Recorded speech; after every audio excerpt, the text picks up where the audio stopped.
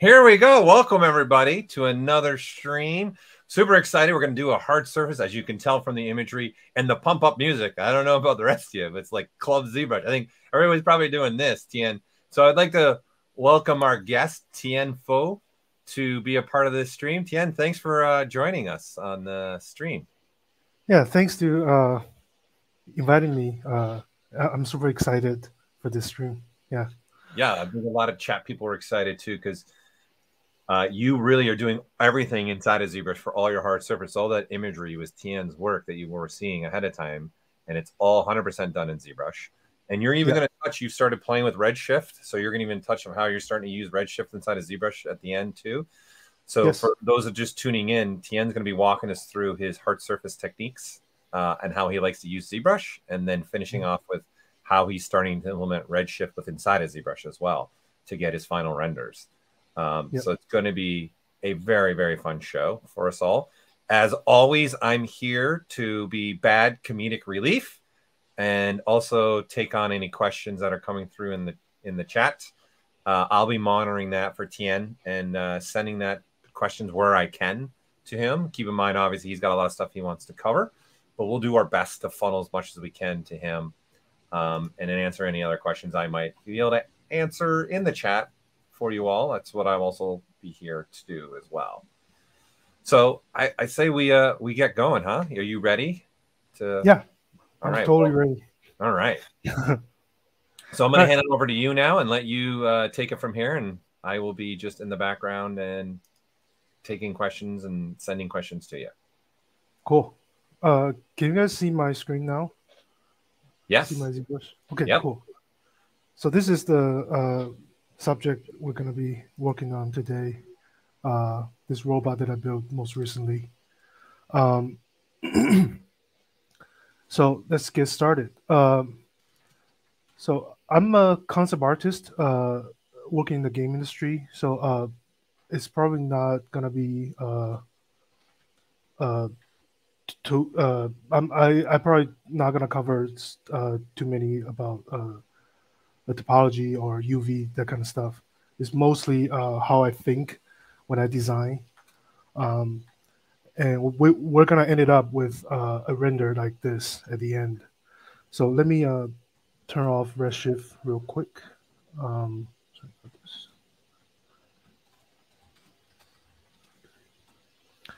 We're going to start from a blockout. So like I said, I'm a concept artist, and whenever I'm working on a design or a concept design, it is better to start from some sort of referencing. So I have this PureRef file that I have here. So this robot is originally inspired by the Special Force team in Taiwan, where I'm originally from, and I really like the mask, as you can see here, the simplicity, and it kind of gives you a mysterious or and also cold-blooded feeling. So I was thinking maybe I should do some design that goes around with this mask. So this is the original inspiration, and so I look up in the internet and try to find some other reference that resonate the idea of the simplicity of this design, mostly about this mask, and I came up with this this image here. I really like the design of this. is very simple, and it has some very cool shapes, and it kind of feels the same like this mask. It's very simple, and it also and it only have like limited element to the design. So I started out with this very simple mannequin, and we're gonna go from here to here. This is how I block out the whole thing. Take a look. You can look around this guy. Yeah, let's get started. I'm not gonna go through the whole body. I'm probably just gonna do the head. And yeah, let's get started. So let me duplicate tool, and I'm gonna be working on this. So I'll start from this sphere here. I'm gonna create a folder. So let me hit. Oh, look at you naming things. Look at that. Everyone right out the gate. Yeah. Yeah, it's better to Yeah. to be organized. So normally I will start from primary shapes. So let me know if you have any questions while I go through here. So there are only two main thing about this mask, which is the take a look. There's only the eyes and the nose, right, and nothing else. So I'm gonna do the nose first by using the primary shapes. Along with live boolean, I think live boolean is one of the best feature within ZBrush when it comes to hard surface. So yeah. So you immediately start going right into live booleans, and I see you're doing an intersect and just playing with that. Yeah, yeah. Look. Yeah. So let me. So I'm trying to create a surface break here that would give you an idea of the nose, and also following through with the face all the way to the forehead.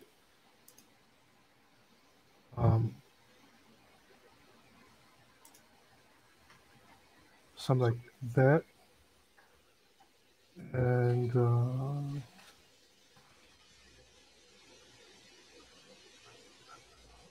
so this looks okay to me. I'm gonna do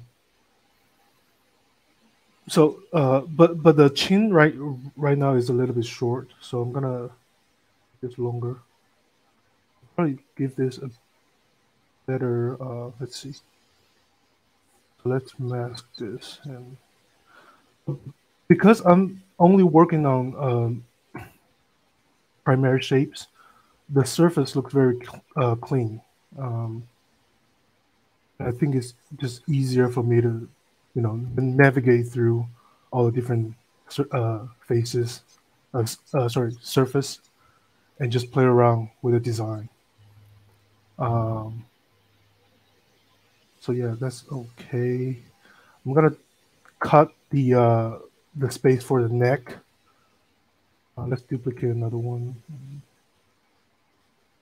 Go to Q cube.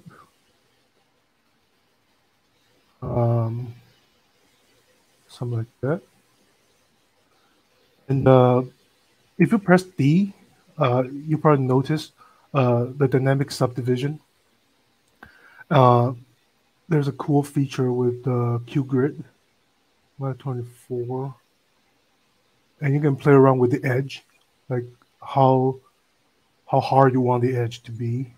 I'm gonna use chamfer instead of bevel. Yeah, for those that didn't see, look in the corner. Yeah, it's right here. For the cube, also visually inside the document space, his corner is being changed. If you go where his nose is across, go ahead, play with that coverage slider from that profile view so they can see it again, just in case. Tien. Sorry, here? Yeah. See, right there. You guys can see that corner changing? So that's what he's manipulating. You probably hear, it's more obvious here. Yeah. So you can play around with this, the edge. And the good thing about, using live boolean is that combined with demodeler, hotkey would be BZM. You know, you can create all kinds of different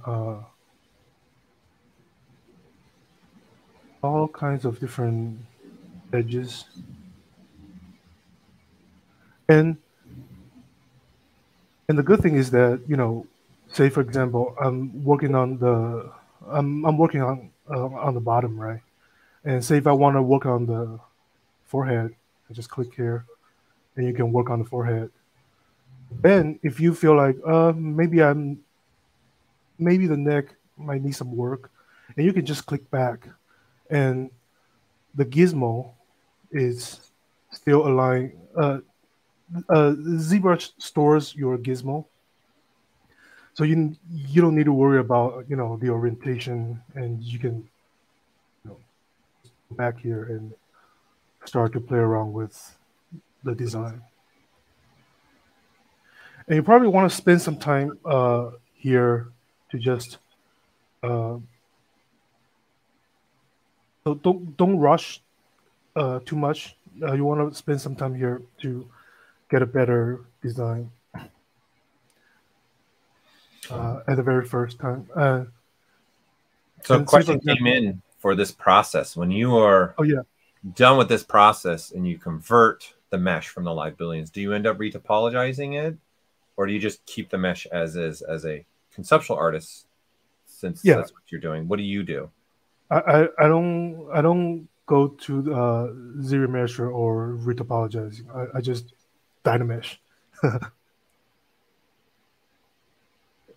then eventually you end up decimating with Decimation Master. Yeah. For some pieces. Okay. Yeah. There you go. And funneling questions. Those again, guys, where you can put questions, we'll try to funnel where we can funnel questions to Tien. Yeah. And you might say that this process is a little bit limiting. Say for example, this curve is like a perfect curve.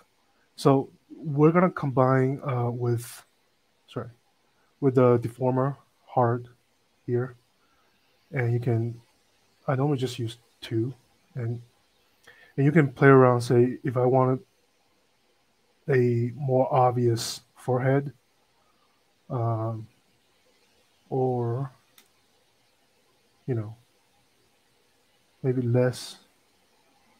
maybe smoother here. I think that looks better. Except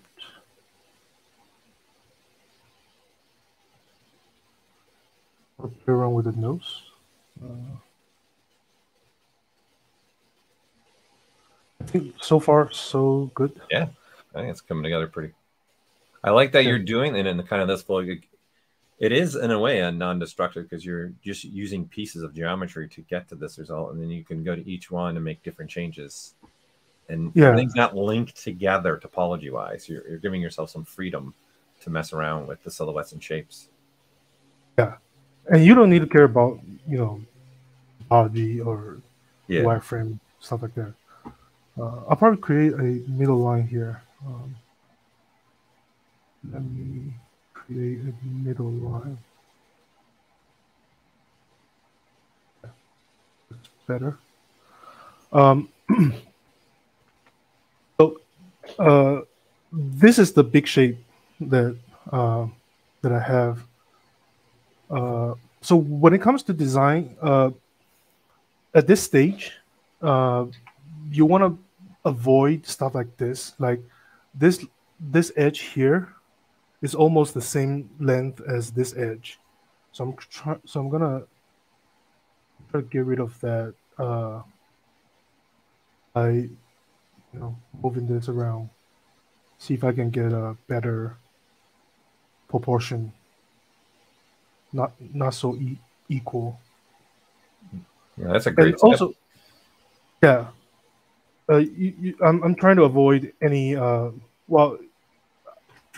I'm trying to avoid any equalness, or is that a word? Yeah, yeah, we're artists. We go with it. Any word we make up, we do. okay, yeah.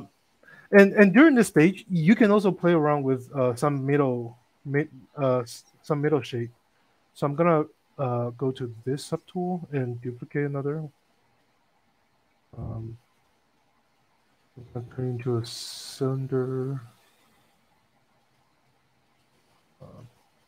And so I'll try to avoid my personal panel so that you know where everything is. But you have your own custom menu then. So he's made his own custom menu that that you're using. Do you have one specifically just for hard surface, or is just this menu you're for anything you're doing in ZBrush, you're using this menu you've made? Yeah, I only have this one.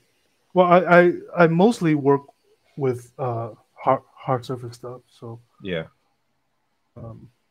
Yeah, so crease this. Try to add in the eyes. And let's see. So there's a very subtle weight towards the middle and more pointy at the end. So I'm trying to do that with the with the deformer hard. So let's try doing that. And maybe this here.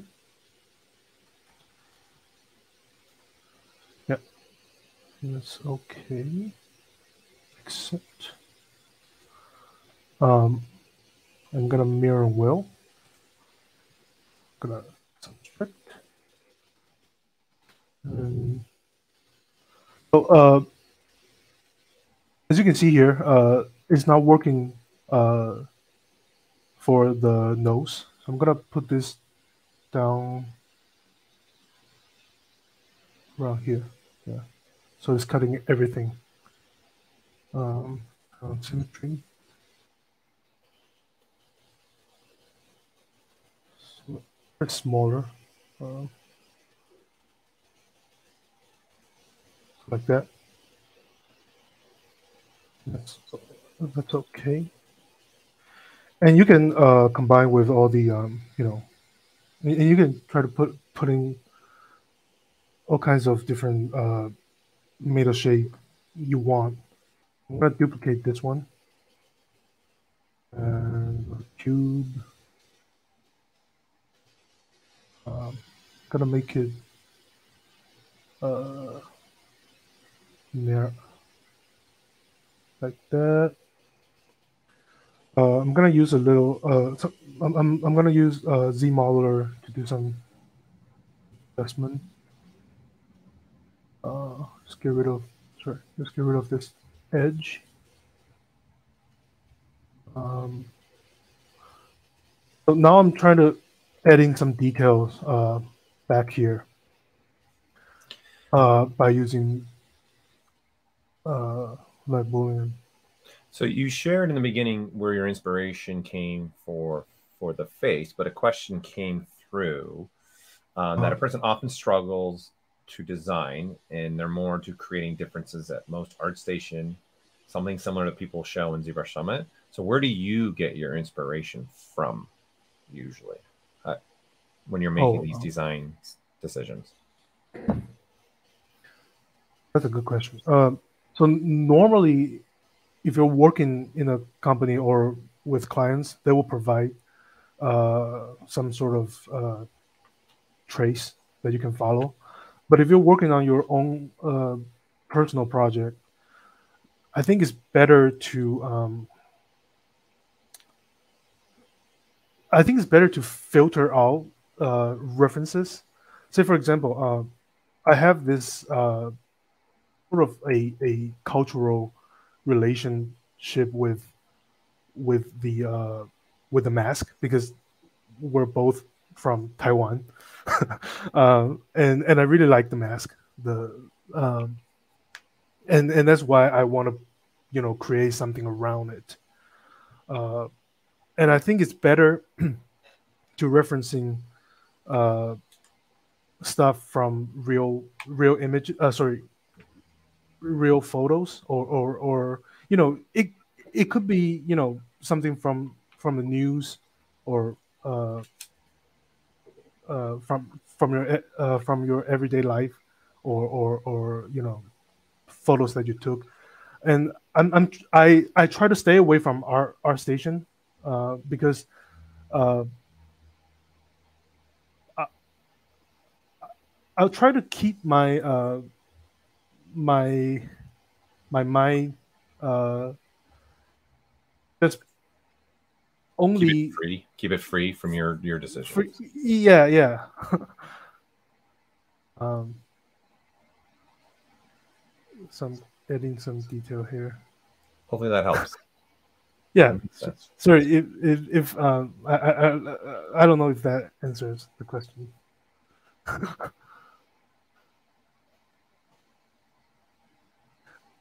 Because if you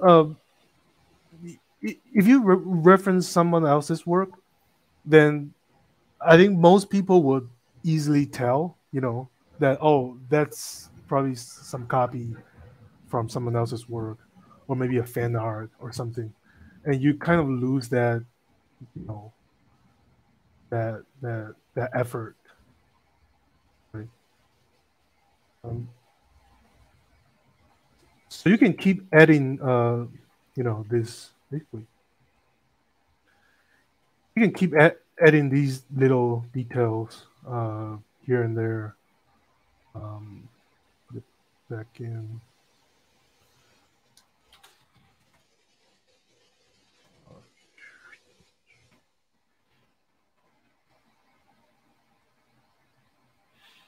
You're Just taking a this simple. idea from the other image that you shared of that one piece you liked in your peer ref, right? You're Yeah. taking this idea from that piece. This, Yeah. yeah. Yeah. So you're taking that idea and what they did in that piece and then applying it to the mask. Yeah. Combining the two in essence to come up with your final piece. Right. Yeah.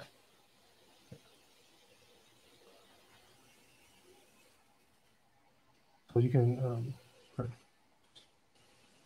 add whatever details that you like,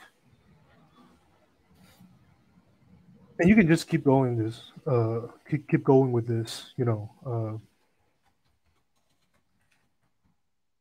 cubes, and more Z modeler. Get rid of that. So for this project, you were mostly using ZModeler most of the time to do all the changes and doing these small updated pieces, design changes. Yeah, mostly. And yes, I'm probably gonna add another here. And I can show you the result real quick. Uh,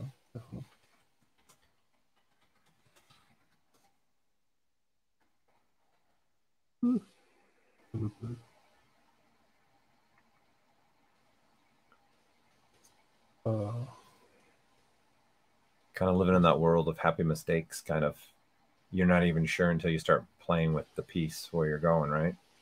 yeah, that's okay. And this can go on and on, and right, or add another one last uh, one last piece. I'll put it here.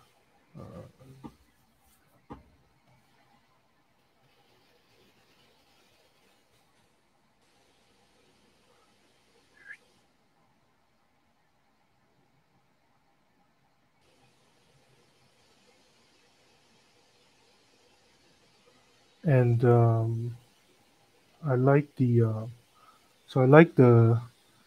Z shape here, so I'm gonna put that in as well. And this could be easily done with Z modeler. I'm gonna use slide. Just bevel and then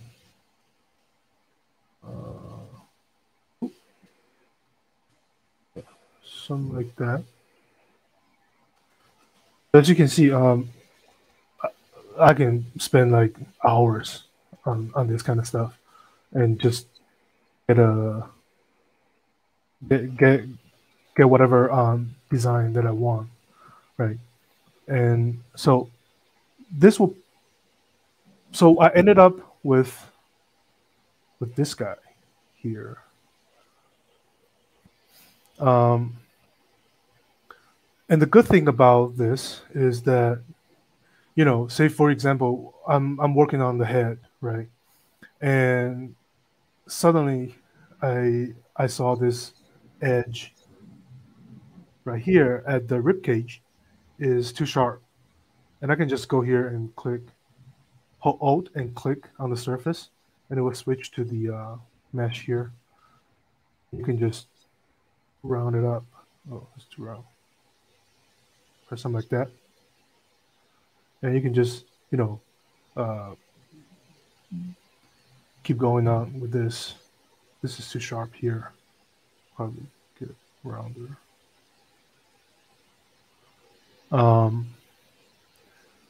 So yeah, let me show you some of the mesh here. So this is the rib cage, the chest, and with so that's the overlapping live boolean. Yeah, that's what you started with. You started with, in essence, an egg shape. Yeah. Yeah. And so the geometry looks very bad, but it doesn't really matter, right? As long as you get your design, the design you want. Good. Use chamfer. Right. So once you have, hold on, let me go back here. So let's see. So yeah, so once you have the design that you like, and you're done with all the design, I think it's better to figure out the joints now, because a lot of those like this this this joint is gonna be uh, heavily relate. So it's gonna be heavily related to the actual joints. It's gonna follow the joints.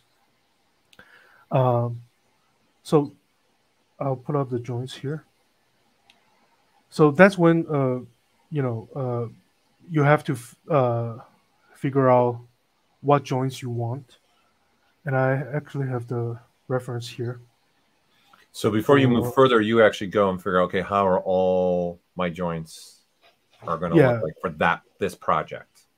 Right. Before you move on to the rest of the higher details. Yeah, before you finalize it with live boolean, right? Because you're once you finalize the live boolean, it's hard to do the surface changing, like I just did. So it's better, like for the knees, the ankle, the elbow, hip, shoulders, stuff like that. And these are all just built in oh, that's one subtool. So let me isolate this guy first.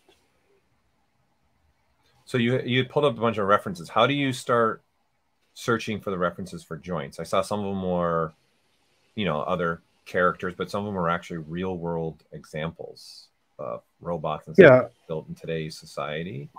what do you do? What do you do if someone's asking, how do you search for your references for joints? What do you normally do? So as you can see here, these are the actual knee joints for the patients. The prosthetic. Prosthetics. Yeah, yeah, Yeah. yeah. And also this ankle uh, is actually another prosthetic. And also it looks cool.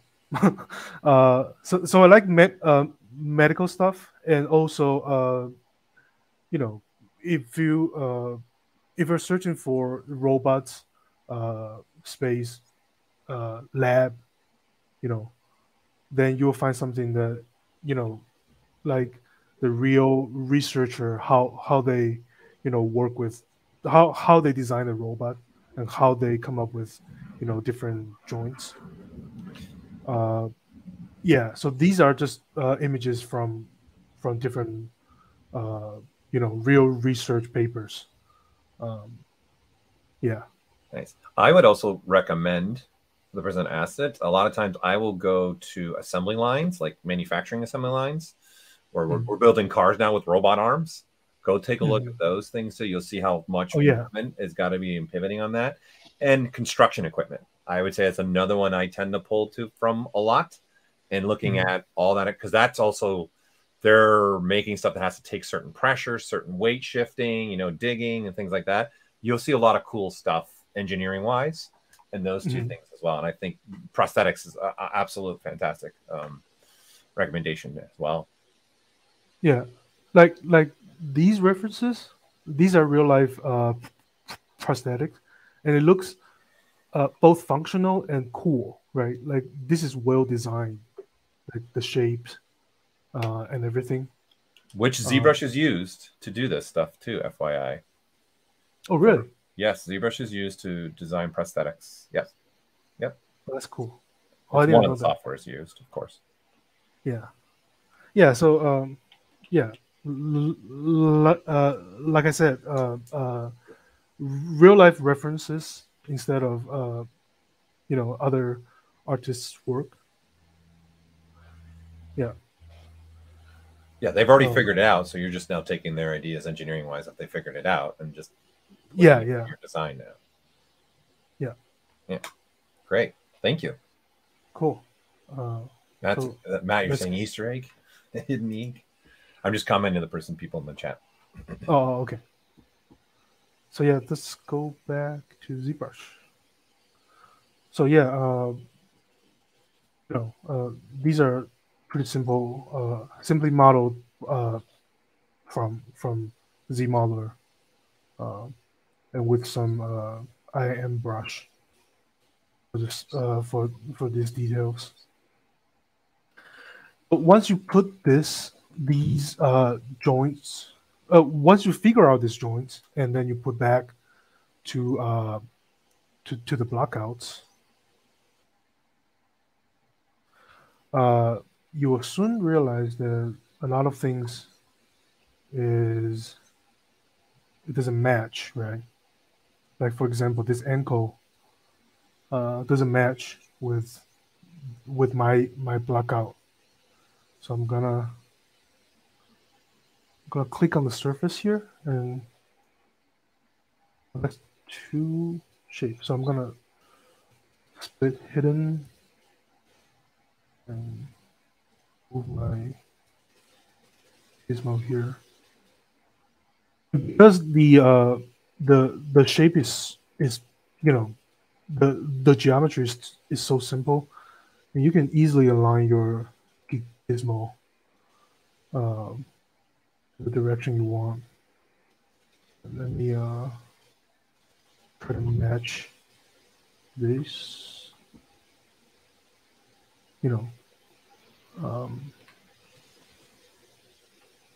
Something like that. I'll probably get rid of this. Get rid of this. Let's get rid of that. Oh no. Where? Uh-oh. Where is it? Oh, it's right here. Okay. So since you brought up the joint, someone was asking. First of all, they say great work. How much do you consider for rigging process when designing? Like how much the character or robot in the case will move its arms, piston rotation, etc.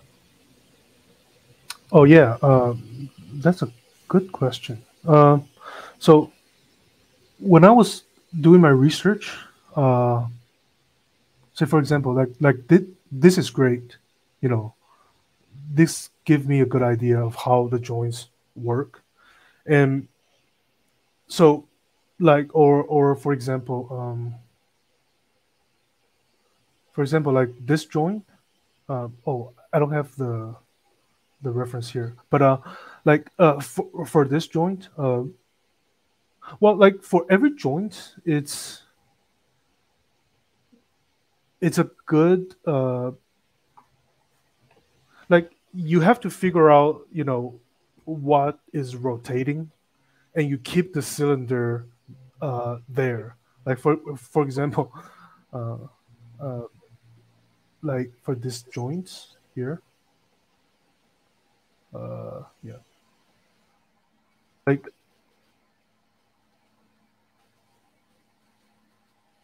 I have the shield, and I have these all the cylinders there. So when I give this to the modeler or the animator, they know where to put, you know, all the actual axis to align with all the joint, and and like for example, the Nice. hand is also the same. Very nice. Uh, Nice hand. thanks. Yeah, you're looking Yeah, at it almost like a skeleton, right? Your cylinders are in essence your skeleton right. for the Like hard surface the pieces. hinge, the hinge joint, you know, and also uh, I'm not super technical with the with the joints, uh, but you should just kind of have a decent amount of understanding about how, you know, like for example, your elbow is a hinge joint, and your knees is a hinge joint, and your shoulder is a ball and socket joint, you know, stuff like that. And when it comes to mechanical stuff, is a little bit more than that. Like for example, like the shoulder here.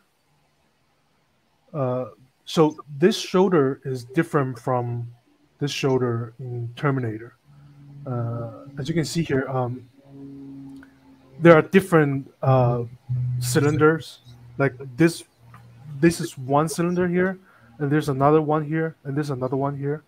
So it has three uh, 3 degrees of freedom, like it says here. Uh, so that will create a free range of motion for your shoulder, right? Uh, and as for the Terminator ones, you know, it is a little bit different. Like it still have the 3 axis, but it's arranged in a different way. And so for this one, like this is a ball and socket joint, right? And it's just like a ball and a socket, and it used different strings to move it. So I think this one is probably easier for the modeler or animator to animate and to rig. So that's why I'll probably consider these ones.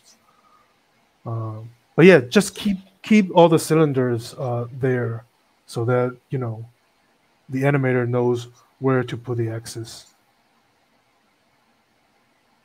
Yeah, I hope that Yeah. helped. Yep. Yeah, I would say what someone's bringing up again is so it's a proxy mesh being used. In a way, look at the cylinders as kind of the proxy mesh that's going to be used from the animators and riggers to move the model. The other tip I would say, just like what Tien was saying, when you're doing something hard surface, right, and we have the shoulder movement like this, we underestimate all of this movement. But now when you're doing mech and hard surface, you got to think, you want this movement. What do you need to make this movement happen? Right. You want this movement. What do you need? You want this movement. What do you need? Right. And then that'll help you break down on some of the examples about where a cylinder makes place to make this movement happen. This movement happens going to be at your elbow, so forth and so on. So that would be some of my recommendations as well. Yeah. Great. Where was I? You were breaking down your joints and then showing your joints and showing your design change based upon your joint decision now. Yeah. So yeah, one thing I have to say is, when you're working on your blockouts, like stuff like this, mostly what you're thinking is the silhouette. You're thinking about the design, like, for example, how you want the head, to curve, like this, or like that, and how you want to put, all the different surfaces, uh, to go across the body, and it's more like a composition way of thinking, so I have this image here. Where is it? Oh, it's right here. Like, if you look at Baroque period oil painting, they have this really cool composition method called the gamut. They align with these invisible lines all throughout the painting, so that the audience will feel a certain rhythm, when they are looking at the painting, But these lines are invisible, and you can apply this to your Mac, so that like, for example, this line, how this line would align with the rest of the body. Like, for example, like this line, like this line right here. Does it?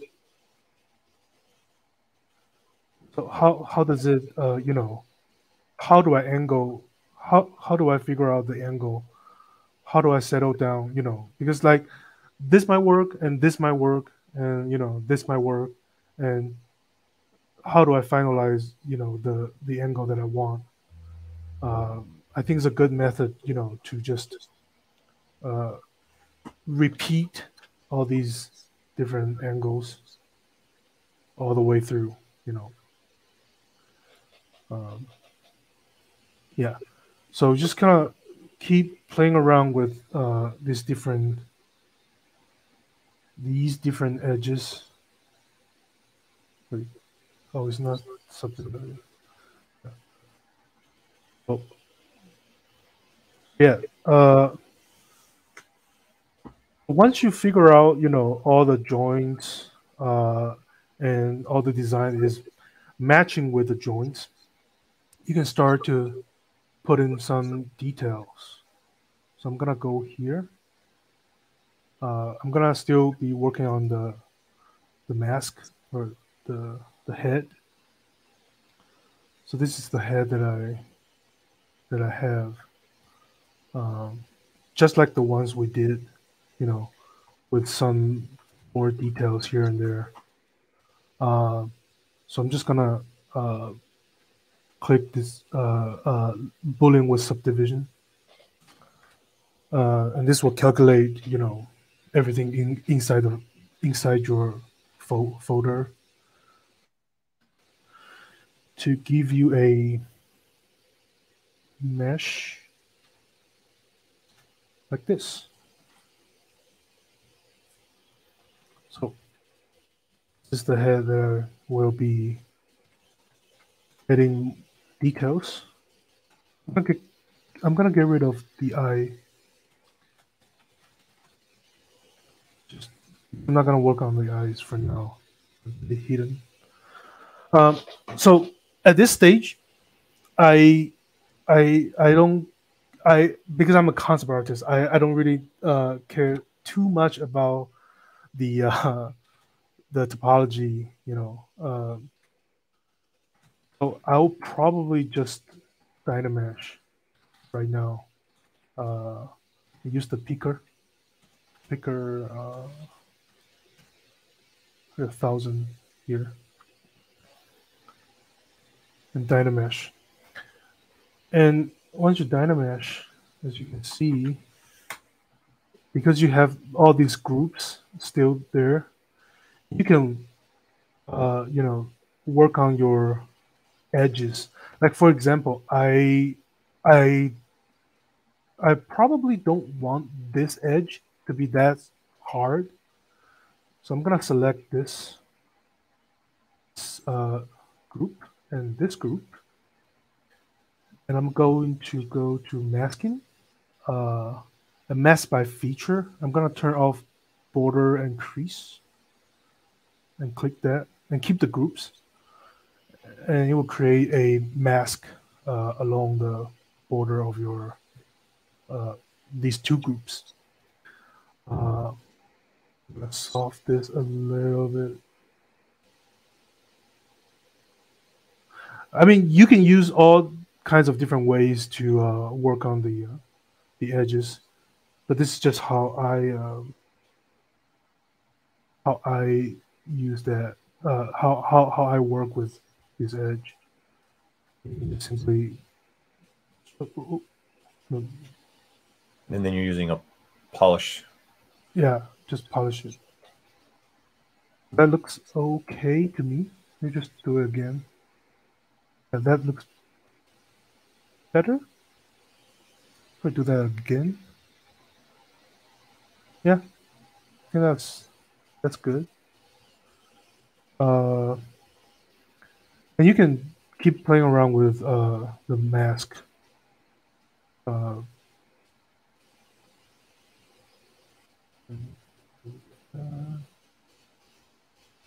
So I think this might be leading to one of the questions I was actually asked that I wanted to ask you.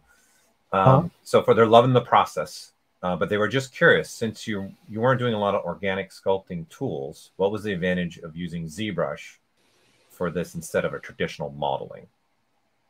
Well, that's a good question because yeah, that's a good question. Like you might say, you can do that in do this and that in Fusion or Maya or whatever software you want.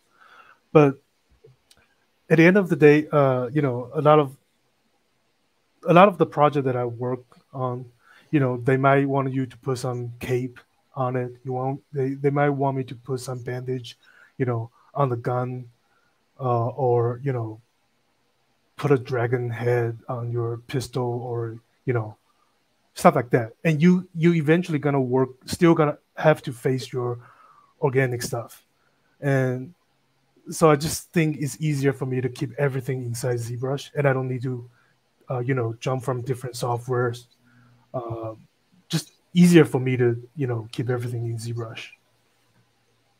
Yeah. I think what you're doing is a great example, because now you're organically adjusting this because you're upping the resolution and then playing with that, that softer blend. And then you're going to show how you start adding even finer details, which will go to the advantage also of being inside. Yeah, exactly. Yeah, exactly. And it's just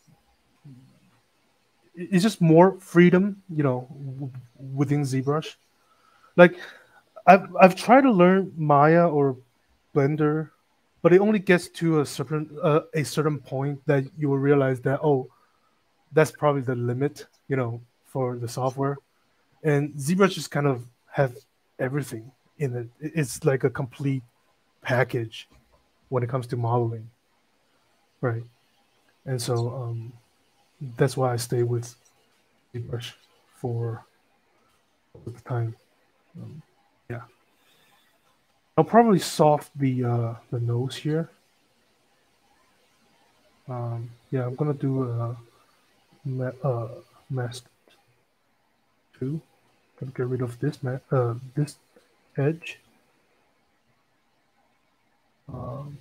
soft this.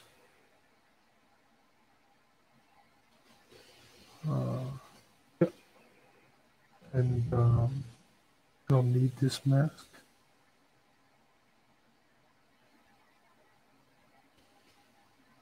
Yeah, that looks good to me.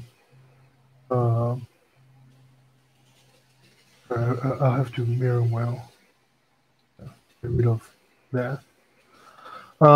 So once you have, I mean, you can work on all these edges if you want.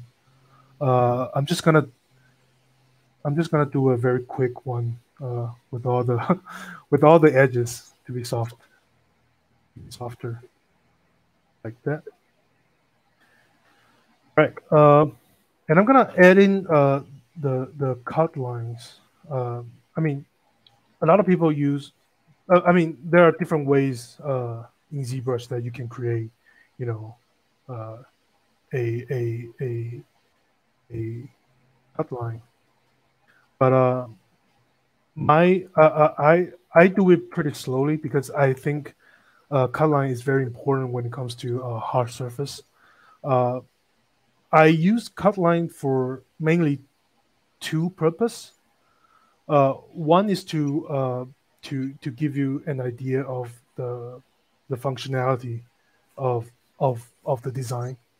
Uh, Say for example, if you look at a any sort of industrial design stuff, uh, like this mouse, uh, the cut line is always very limited to the frame or uh, to the very end of the product, or even the tablet.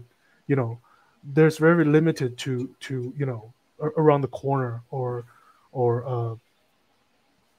like it's always just like around the edge of the product.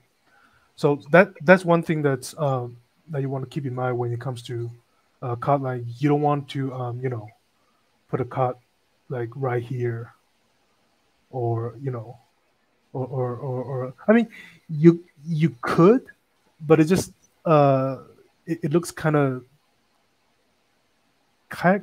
weird. Like if you put something like this and keep adding, all kinds of details. So I will be very careful about my cut lines. And the other purpose is more of a artistic artistic purpose. Say for example, if I just eliminate or I just soften this edge, right? But there is still a subtle surface change, like from here to here. And if you want to emphasize the design, is you can easily use the cut line, to go through the surface, so that when people look at it, they can tell a clear, surface change, like from here to here, right?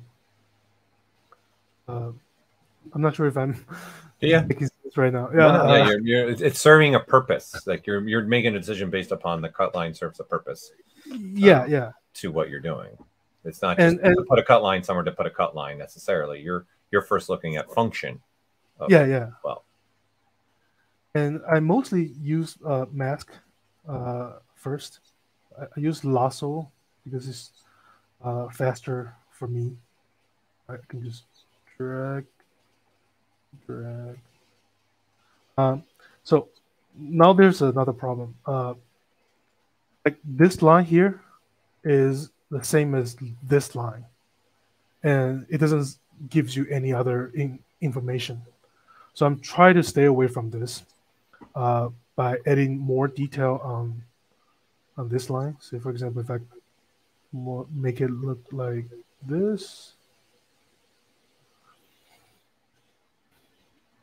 And I'll probably add in a different change here. And also, like this line is almost the same as this line, so I'll I'll have to create something that is different. Something like that maybe. I'll probably something like that. Uh, yeah. So now this line is almost as the same as this line. So I'm trying to break that. You don't want, you probably don't want, stuff to be the same. You don't want to tell the same story over and over. So uh, try to get rid of that. Wait, what am I doing? Freehand this a little bit. Uh,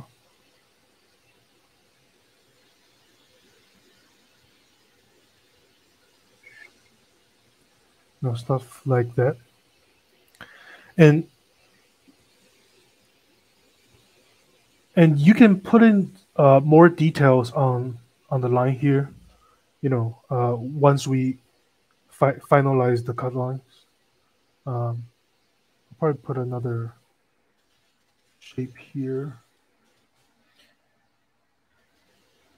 Do you have a And specific lighting or material you use when you're looking at your model for highlighting the bevels, picking up details, and looking at surface distortions? I normally use these two. Basic material and basic material B. Yeah, And then you just have a standard. No, you have your light. You moved your light a little bit too. yeah. I put it here. Just easier for me to look at the model. Great, Yeah. thank you. Stuff like that. Yeah. Yeah. Like I said, you want to keep the composition thinking in mind. Like for example, this line, it doesn't align with anything else. Like this line, and this line, they're all in different directions, and you probably don't want to do that. You probably want to they're more aligned. Uh, yeah, like this line. So this line is probably not gonna align. Yeah, so this line will probably align with this. Um, and this line, you can probably align that with this.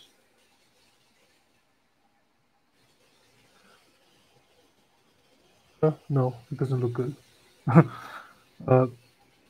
I'll probably align with uh, with this. I'm just gonna move it here. Yeah, that looks probably a little better.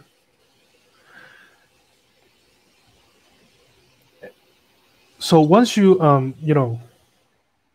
once you figure out your cut lines, uh, what I normally do is I would just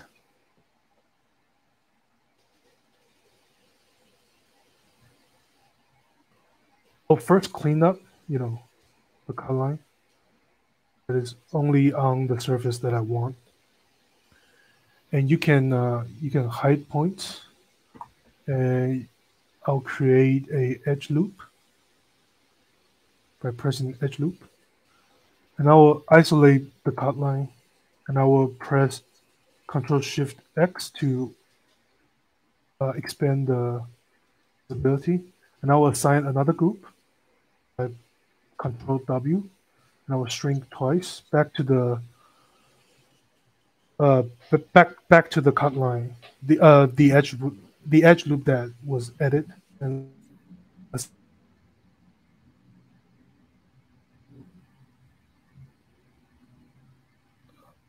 Oh, might have lost Tien. Hold on, people. We might have lost him for a moment.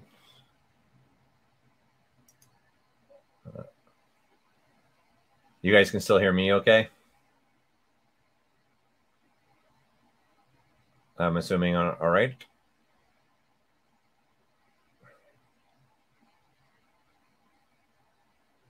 Yeah, I'll read you one of the art books for sure while we wait. Oh, it looks like we completely lost him. He might have lost the internet on his side. Well, we'll see if he can come back. Give us a moment. And let's see. Nice, Skynet. Yes. So we'll hold on. Let us reach out to him real quick and see where he is at. I'm sure it was probably some internet thing. But well, don't go anywhere. I appreciate you all sticking around and sticking with us. So let me reach out to him. Give me 1 second. I want to start reaching out to him and see if we get him back. If you got any other questions while I am doing that, by all means, fire away, and I'll answer what I can. I'm just going to send him an email and see if he gets an email from us. His internet went down on him. Of course, the timing.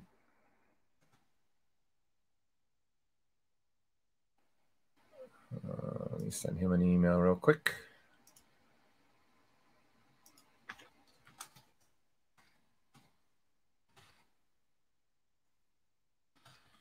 And I can fill some stuff for cut lines real quick for you all while we're waiting.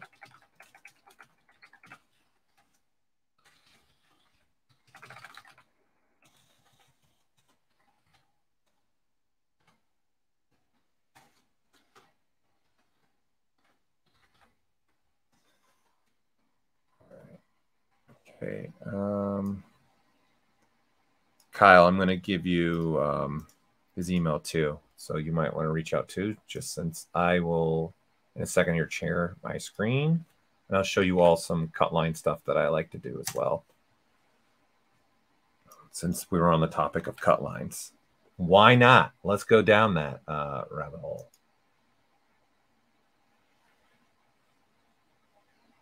Let me get this over. All right. Now my microwave's still okay. I had to move my microwave, so my microphone, so that I could actually talk to you all because it was in the way of my screen. So sound still good? Hold on. See, Kind Wonder, you were asking, Kid Wonder, sorry. How did Tien move that mask, like how he masked from the jaw and move the same mask toward the back of the head reference? Ah, okay. Okay, so let me share my screen now while we wait and see if Tien gets internet back. Let me share this, share that, and let's change the way we're looking at this. There we go. Thanks, Kyle. All right, everyone see my screen okay? Right, okay, so for the first question that came through with that masking question, he was using spacebar to do that, okay? So hold on, I'm going to rearrange my mouse a little bit. I wasn't preparing my monitor to be a presenter, but give me 1 second. All right, so here we go. All right, so he was copying that mask in the sense he was looking. And again, one thing I'd point out that he also did is he had perspective off. So that was key because obviously you're doing hard surface. There's usually a consistent going through the whole model. And so you percentage don't have perspective on when you're doing a lot of hard surface stuff, okay? So for his mask, he was using, again, the masking lasso here. And so he was just making lasso changes like this, right? So what he was doing was he was going back to this line, following it, right? And if you notice, if you look at my camera, I don't have my hand on the keyboard, okay? So I tend to do this personally. Once you started masking, you don't need to hold your keyboard anymore.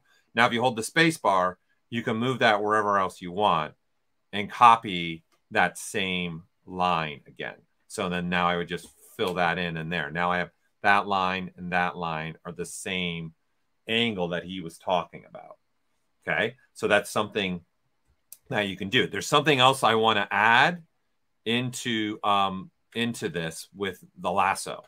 If you all, something we added, if you turn on Lazy Mouse, we made your lasso be even more smooth when you are working, so it'll have even a smoother line when you're drawing out. But more importantly, you can actually draw like very specific, harsh lines. Tien's back, right? So here's a little something for you all. Tien, we saw you. You're all set. We lost you. Yeah. Okay. So I was just kind of covering to see get your internet back. So again, Cool. if you turn on the lazy mouse, you guys are actually activating something else you can do with the lasso. Number one, you have a stepping. All this now plays a control.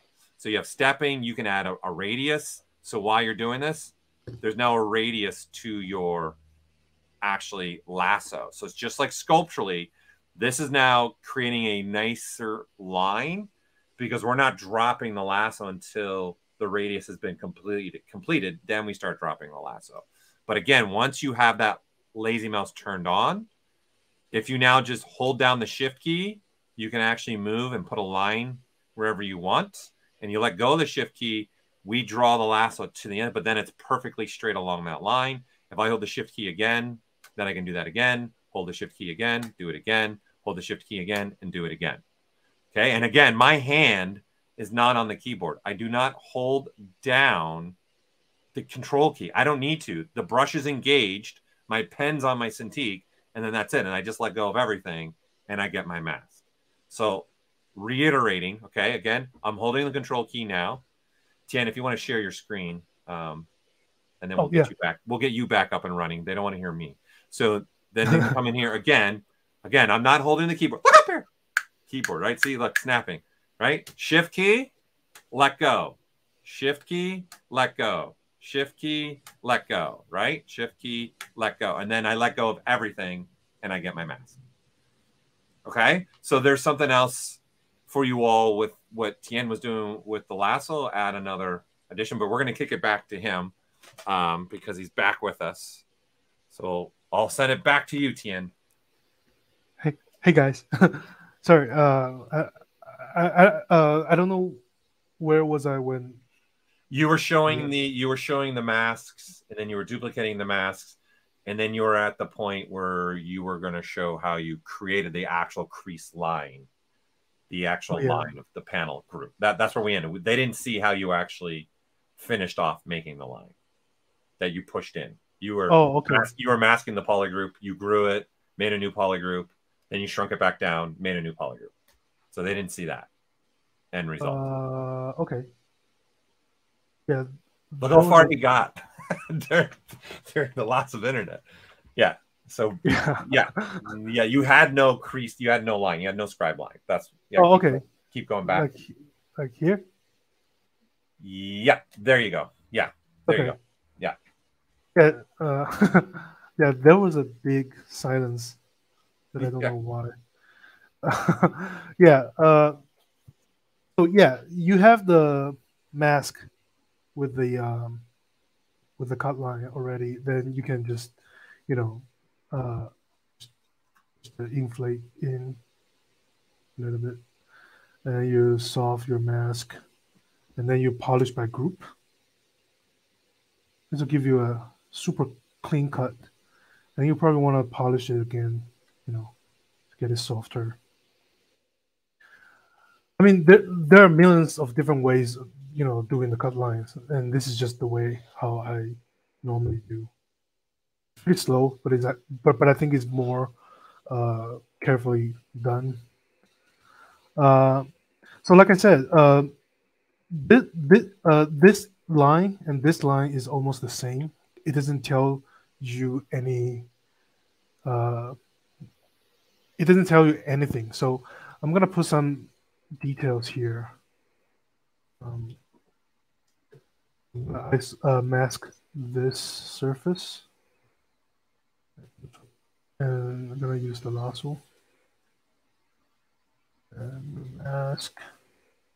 I'm gonna use layer brush to add in some details, something like that. Yeah, it could be straighter like that. Soft a little bit. And also, like I was showing, well, nobody was watching. I like to use this feature called the I think it's in Polygroup, um, and there's a button called Group as Dynamic. Sorry, Dynamesh Subtractive. Uh, I like to use this. Like for example, if I have so this work with any sort of meshes. I like to use the IMM brush. So I select the cube, and when you if you hold Alt and then you drag in the cube, this will give you a inverted mesh. Wait, where's my gizmo? Mm-hmm. Where's my Yep, gizmo? you're good. The cube's right there inverted. Yeah, but I couldn't see my gizmo. Wait, move. Oh, it's right here. Do that again. Alt, and then drag in. Wait, where's my what is it here? Okay, but anyways, the cube is inverted. Um, and this will happen when you so let me adjust this a little bit. So right now if you Dynamesh, uh, this will cut the mesh. This will subtract the mesh with Dynamesh. So I like to use this to add in more details. I'm gonna put this here. Turn a little bit. Make it longer, maybe. And probably have say something like that. Yeah. So when you Dynamesh, this will cut in, like adding more detail to it. So you can play around, with this different with a cut line and get more details here and there. And I'll probably put adding more details here in the mask. So I think it was ZBrush 2023.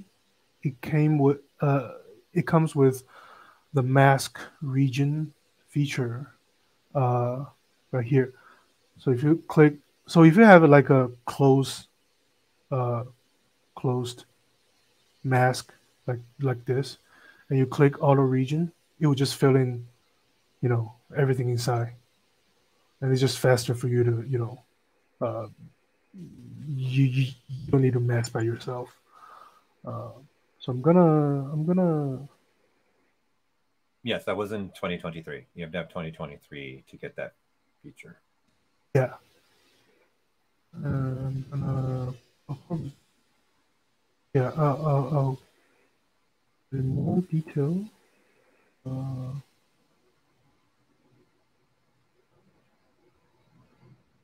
Probably like that, maybe.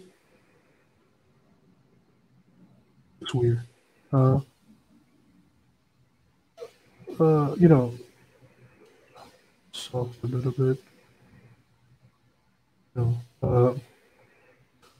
Some shape like that.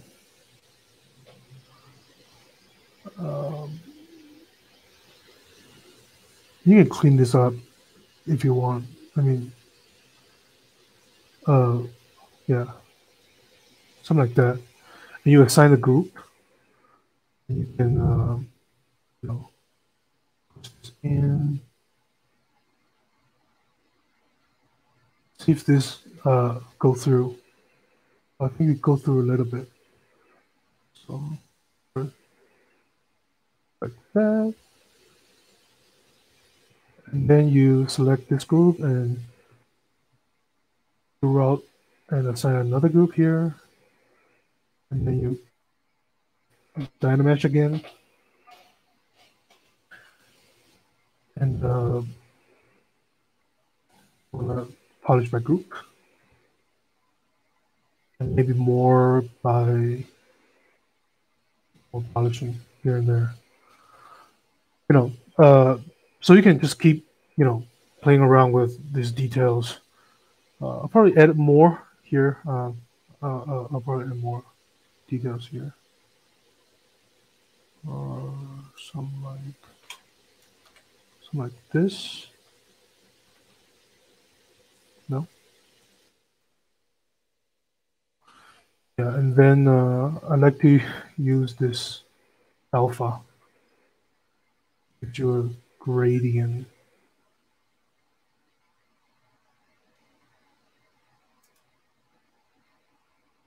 Like that.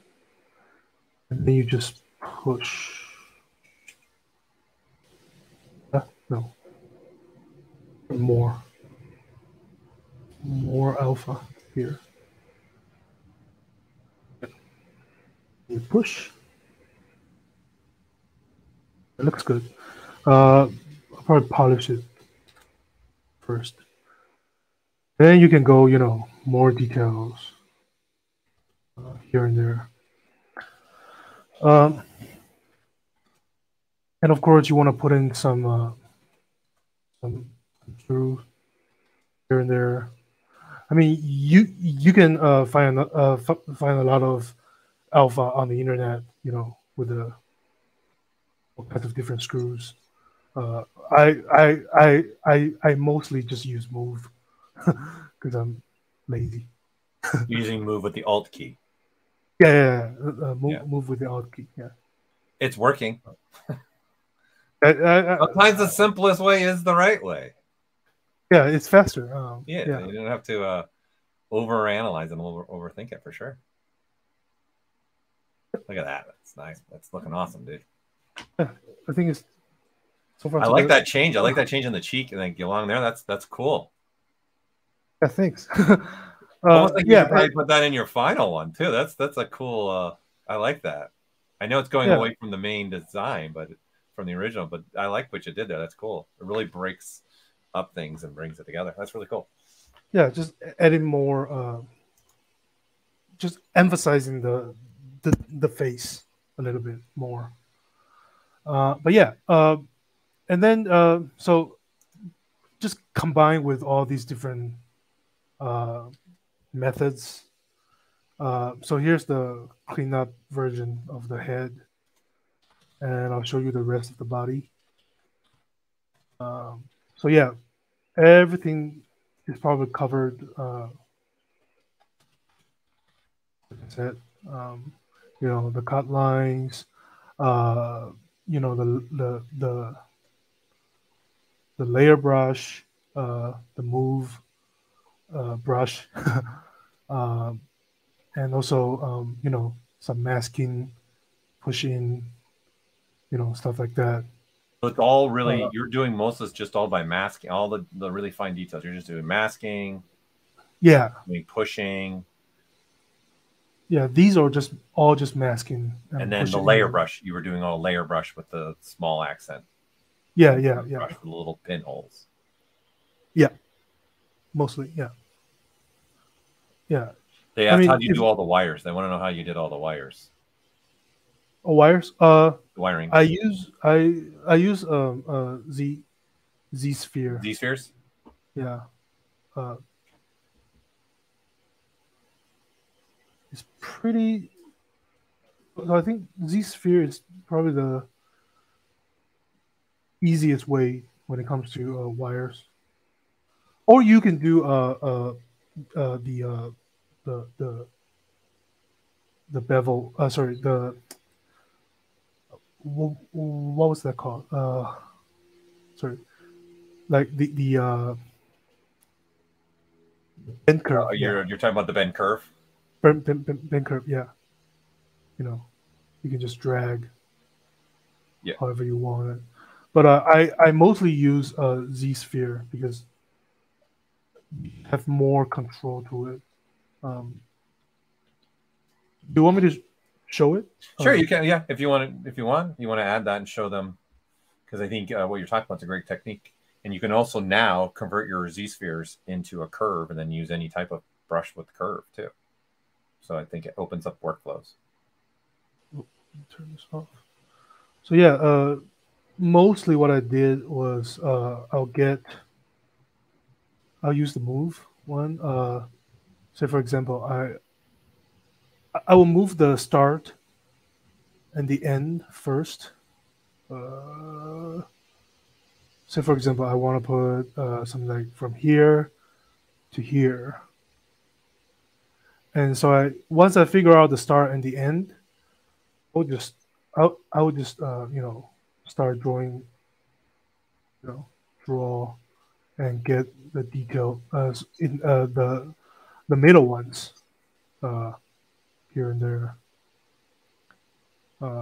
Because it just has more control to it.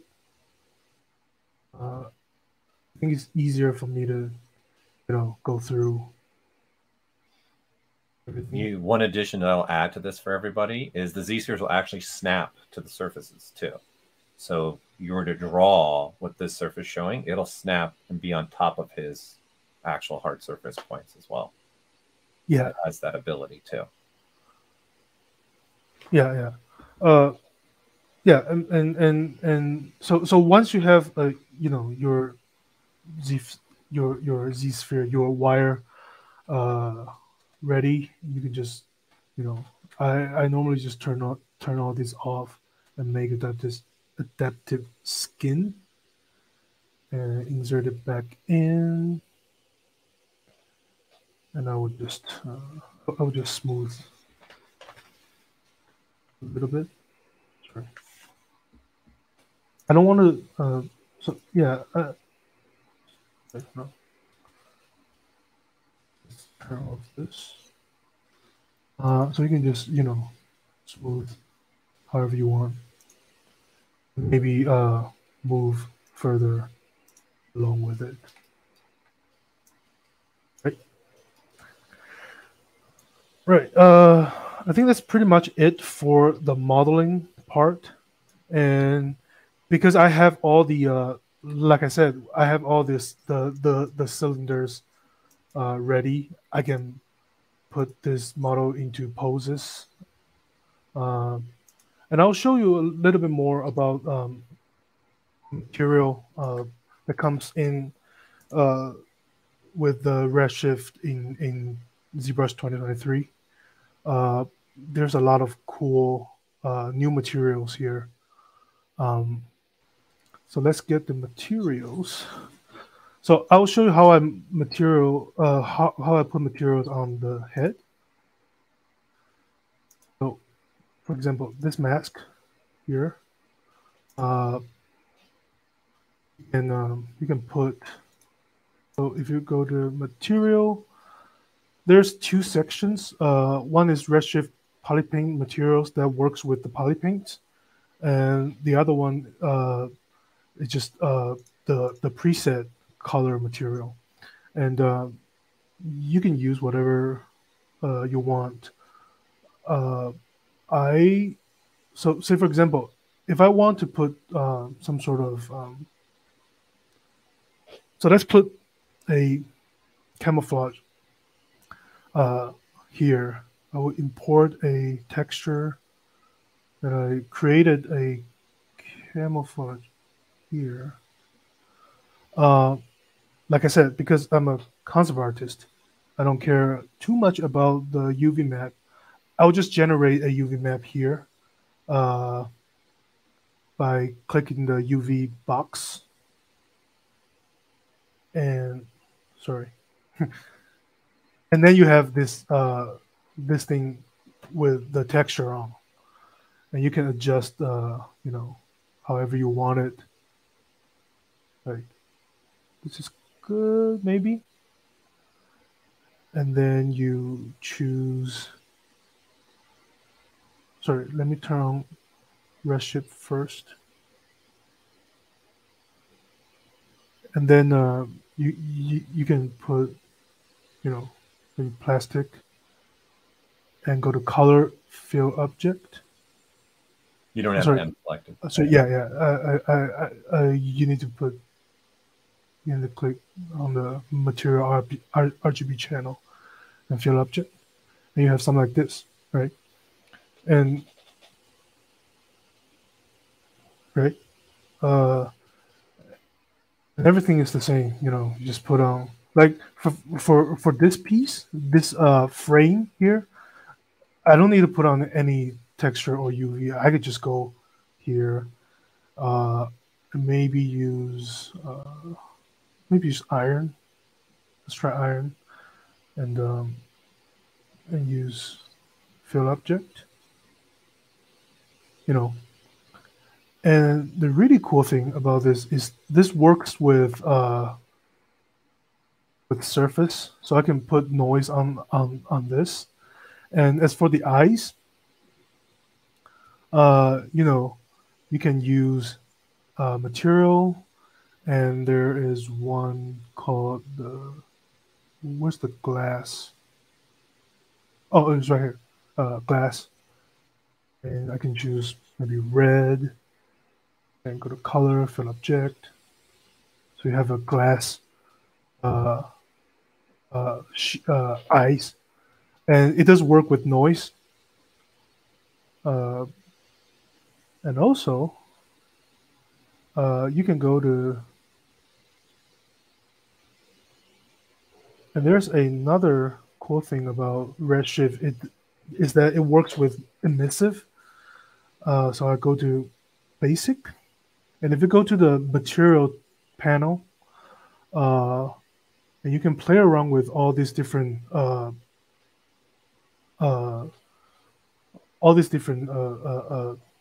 materials here, and I'll just put emissive here, and put red, uh, and I will just assign fill object. And so I will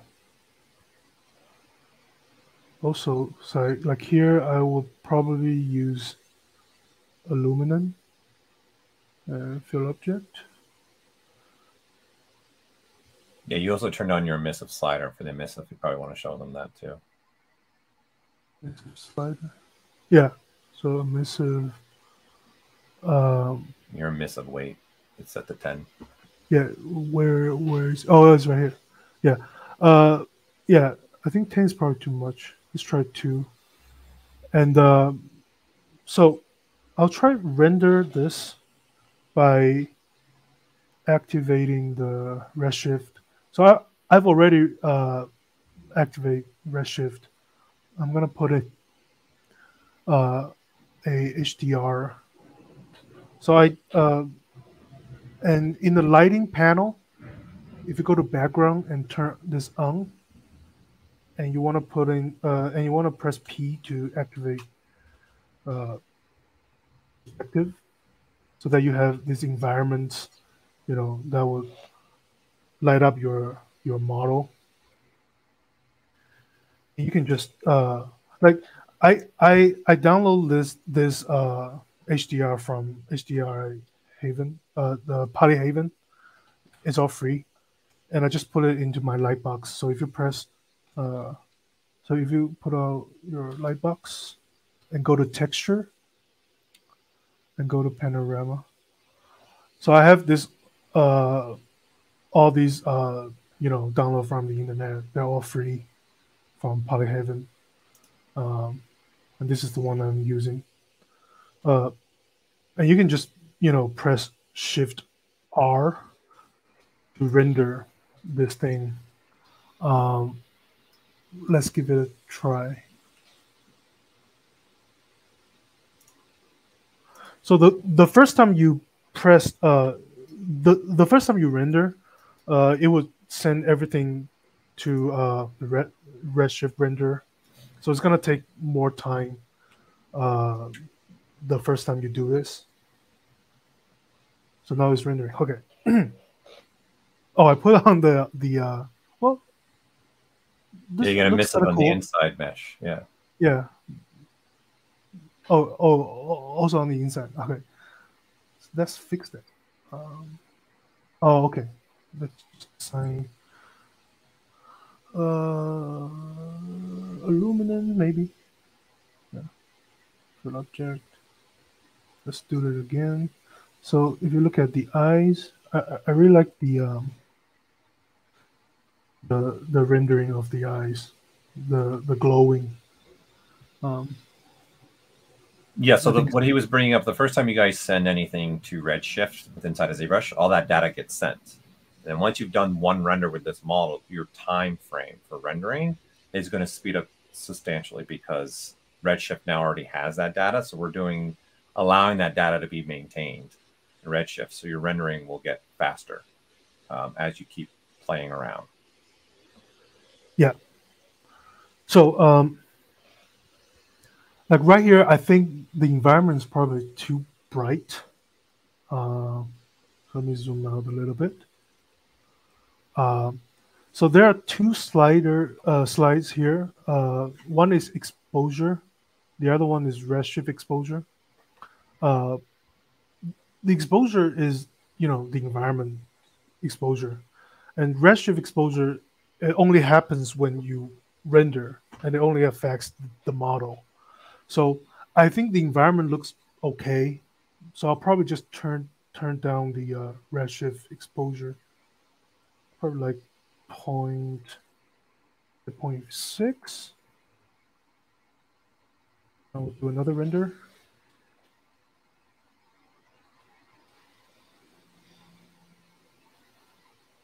Yeah, so again, the separating the slider, there's an overall exposure of the whole scene. And then at render time, he's now telling the exposure to be different at render time for Redshift when it renders the model. Yeah. And I mean, if you can see, there's something weird happening here with the hydraulic. Uh, if I go here and then wait, hold on. So let me render again. You might see something wrong with the mesh here. So let's wait for the rendering. Yeah. So as you can see, now the hydraulic here it has a weird shading here. The reason why is because the mesh that I have is it has really bad geometry. If I go here, I can turn on wireframe. So if I go, if I apply, You have line turned off. You have a line turned off. Oh, I have light turned off. Okay. So the geometry is okay, but some of the geometry looks really bad, right? So when it render, it would kind of smooth out, the geometry. So I don't want that. I don't want Redshift to smooth out. So you can just go to your subtool palette, and you go all the way down to Redshift properties and turn this smooth surface off. And so so when you turn this off and you render again, let's see.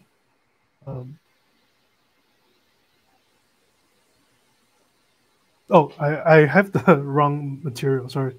I'll apply iron.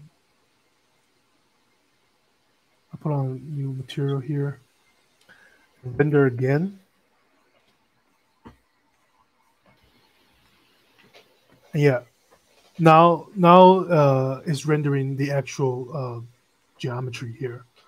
So I want to because most of my subtool has very very bad geometry, so I'm gonna repeat this smooth surface. Repeat turning off this smooth surface by go here, apply less action to all subtools, and you press OK. Then every subtool, the smooth surface is turning off. Right? But yeah, so you can just materials like this, and this is the final one that I have. Oops, right here. So yeah, you can render this right now if you want. So normally I would start from working out the camera angle. And for example, I'll get probably something like this, and I'll go to draw, and scroll down to store cam, and I'll put like 3/4 front, and I'll go back here, and I'll say another camera, and you can just click store cam, and I'll probably say 3/4 rear. That you can go, back and forth, with the camera. So when you say, if I did some render here, so I'll render this first, to give you an idea how, like once you settle everything, like the texture, the emissive, and the camera angle, and the lighting, and exposure, and everything, and you can just start render with the lower resolution ones. Like we didn't change the document size, but once you figure out everything, and you can bump up the resolution and do some higher resolution renderings. Yeah, when you're playing around, I tend to use progressive and change some settings in Redshift real quick just to start playing around and figure things out, and then worry about the final render and let it render. But the beauty part here is, like, some of the stuff he's highlighting is being the fact that we have Redshift now with inside of ZBrush. He doesn't have to really prep the model to go somewhere else. It's already here. So there's no extra steps. Nothing needs to apply. Like, his surface noise hasn't even been applied in the model. It's just there showing it. So you don't actually have to apply that to the model and get it out to render with something else. So this is the benefit of having some Redshift now with inside of ZBrush. It really speeds up your workflows. Right. There's your render. Yeah. And I think you have your settings turned up, right? You still have like your error threshold actually turned up pretty high. So the render's going to get even better. The what? In the render. In the render, Redshift. Oh. What do you have your threshold set to? Redshift one. Yeah. Yeah, right there. He's got his error threshold turned all the way up. So that one slider right there, that'll put a little graininess in your renders. But the lower you put that, the better quality of render you're going to get. The longer it'll take the render, though, as well. So that's why he's experimenting. So this would be an example of what I'm saying. I like to turn that slider up as well to like 0.5, 0.8, and do some experimenting. And then I'll slowly drop it back down to get to my final render. Right. Yeah. That's pretty much it for the whole thing. Start from the blocking to the details, and to texture, lighting, and rendering. It looks awesome. And now you've been implementing Redshift a little bit more into your workflow, right, to get to your final renders now, so because you're staying with inside of ZBrush to do it. Yeah. So once you get everything ready, then you can probably drop this down, like, let's say 0.5, and I will probably say, if I want a bigger size document, say for example like 2000, I'll resize, press yes, And I will zoom out. And I will drag in my model. Press T to edit. And I can just go back here. So, you know, the camera is still there, right? And you can just, render this. It's probably going to take longer to render the whole thing. Yeah. But yeah. Yeah. And then to answer the question coming through about can you make your own materials in Redshift? The ZBrush Redshift materials are only right now for just ZBrush Redshift materials. So you can't take a Redshift material out of ZBrush and put it in any other of the DCCs that you're using. Not at this time. But again, this is version 1.0 of Redshift being implemented inside of ZBrush. So obviously there's going to be, throughout the years and everything there's going to be things happening for sure, right? The one thing I'd also like to share about having Redshift as your renderer is you get it. You get Redshift with your ZBrush subscription. So if you guys are a subscriber to ZBrush, you actually also get Redshift for the same subscription. It's the CPU version. If you want to use your video card, then you have to pay for that. But if you do decide to use your GPU and you want to get the subscription to Redshift, that same subscription can be used in all DCCs where Redshift is being used, which is not just ZBrush. It's Blender, it's Maya, it's Max, it's Houdini, Cinema 4D. You can use that exact same license in all those DCCs. And so you can make Redshift across all those programs as well. Yep. Yeah, so if you have Maxon 1, you can create new materials and all that. You can do all your new materials. Just the Redshift material you make in Cinema 4D, it can't come into ZBrush because there's no node-based structure inside of ZBrush right now. So there's no way it will know everything from the Redshift material inside of Cinema 4D. So the Redshift material inside of ZBrush, we have several of the sliders that you use, but it's not going to be able to communicate back and forth right now. Yep. Well, that looks awesome, man. I like the changes you made too with your color and all. I like that. It looks cool. It's making them pop. Thanks. Yeah. Yeah. Yeah. Is there any other questions that came through? I gotta show one thing just because you brought in the Z-Sphere thing. My wanting to share stuff is itching at me right now. So, sure. Before I want to show this just so people get aware of the way you were going to with your cables. So, but I want to show this and we'll come back real quick. So I'm going to add this. Cool. Okay, so here's an example for you all. Just adding on top of Tien shown with the Z-spheres, right? So this is actually my Z-spheres. And then you can see the Z-sphere path here. I actually got it converted into a curve. So why you guys care about that is just like he was using the Z-spheres and making it a mesh like that, you can actually convert these Z-spheres into a curve, and then you can use anything you want that goes along a curve, right? So something just to think of. So starting from scratch, we delete this just for you all to think this way as well.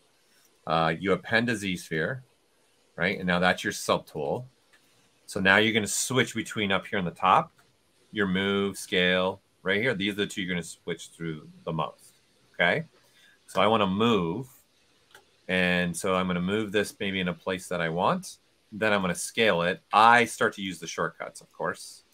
Something like this. Okay, so you put this. And as I mentioned, any subtool that is visual, the one benefit here for you all too is the Z-sphere snap to whatever mesh it sees inside of the ZBrush document space.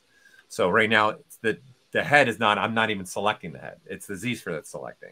So when I go back and I select this Z-sphere, so it's selected. If you switch to draw and I start to draw, you're going to notice, right? It's drawing right on the head. Okay. So now I can just start literally doing this. Just keep going through, switch back to move, select that Z-sphere, and then just continue the process like that. Right. So this is another benefit for you all. And then you can still switch to move and move these things off if you want to, right? Completely move them. right? You can switch to rotate and rotate the whole chain, right? And maybe you want the cabling to do that instead.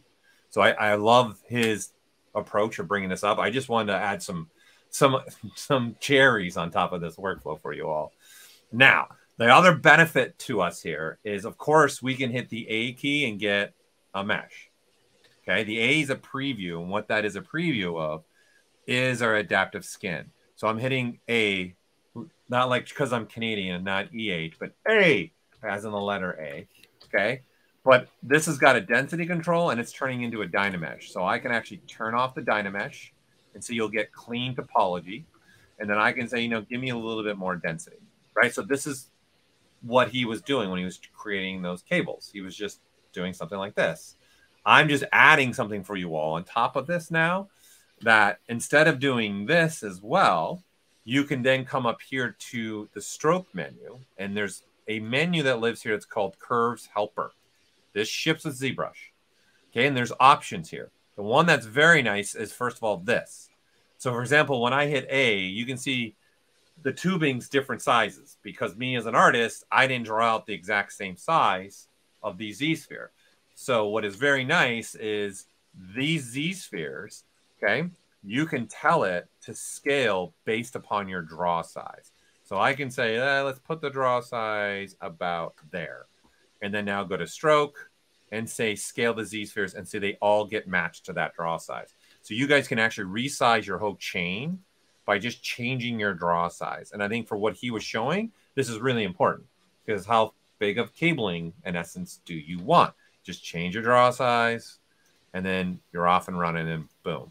Okay, super simple. Yeah, hopefully everyone's with me. Okay, now the addition is you can copy this chain.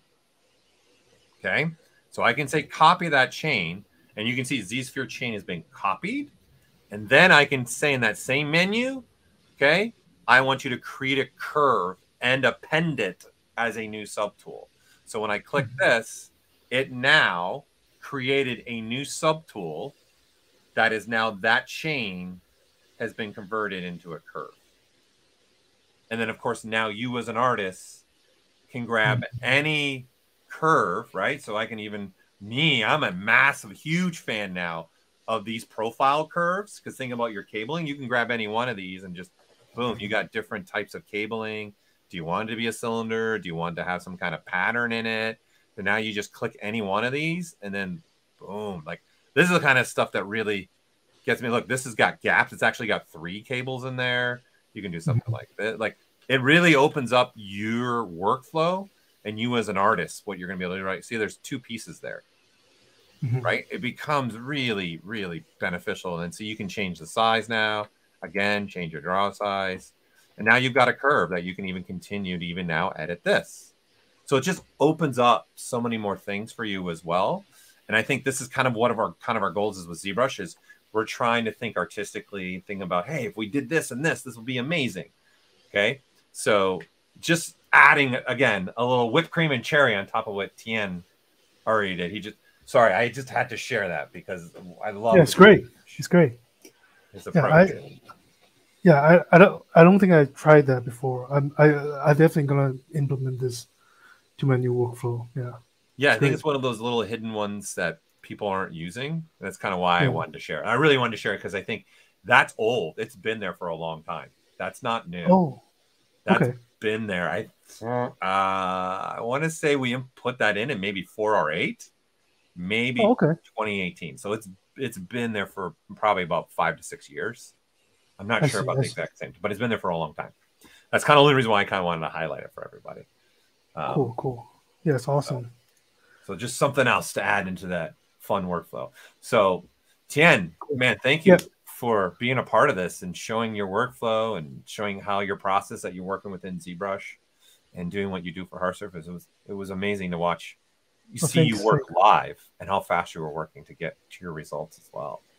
Yeah, it's faster than I expected. I thought it's gonna be longer, but it turns out faster. Yeah, but thank you for inviting me to this. No, watching what you're putting on ZBrush Central and Cyberpace is like we got to get Tien in a stream so everyone can see what you're doing. I think you're And I really like to point appreciate out people, that. it's like in the middle of the morning for him too. So again, an extra thank you so much for being Thanks. with us so early in the morning for you as well. No problem. No problem. Really, really, it was a lot of fun for me. And I thought it was awesome just watching you work. And I know a lot of people really enjoyed seeing you work as well. This will be available for you all to rewatch. It'll be immediately on our YouTube channel, our Twitch channel. So you guys, I encourage you to go back and rewatch that as much as you want. And I saw Kyle's restream just this t-shirt I'm wearing. You guys can get one of these for free if you want. You just have to pay for shipping. We can't do anything about the shipping, but you can get the t-shirt for free. This is an example of one of them. So it's just got placed in the chat above. Right. So we just want to add that. So anything additional you want to add, Tien, before we say goodbye to everybody? No. Nothing else except for definitely try it out. Redshift render in ZBrush 2023 is one of the best updates so far, I think. Yeah. Nice. Great. Well, I want to thank you again. This has been another ZBrush live stream. I'm Paul Gaboury, and our special guest was Tien Fu. I really appreciate for you all joining in, and hopefully we'll see you at the next stream. Have a great afternoon, evening, or early in the morning, wherever you are in the world. Have a great day. Bye.